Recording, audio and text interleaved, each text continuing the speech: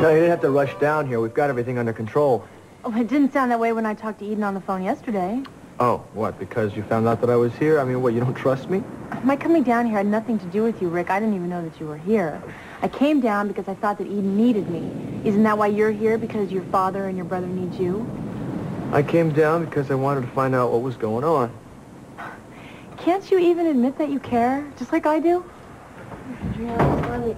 Hey, I thought you were supposed to be downstairs 5 minutes ago. Your sister is a real slave driver, Kelly, I'm telling you. I think you should not keep Miss Figueroa waiting. I will handle Miss Figueroa just fine. See you both later.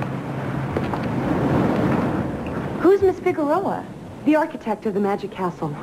Eden, what's going on around here? Magic castles and a magician that kidnaps people? Yeah, I know about that, okay? We just don't know anything except that Dr. Mephisto is probably the one who's behind all of this.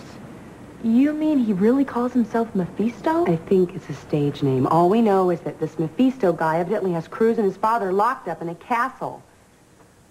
I don't understand. All of this has happened because you wanted to reunite Cruz with his father? Sort of.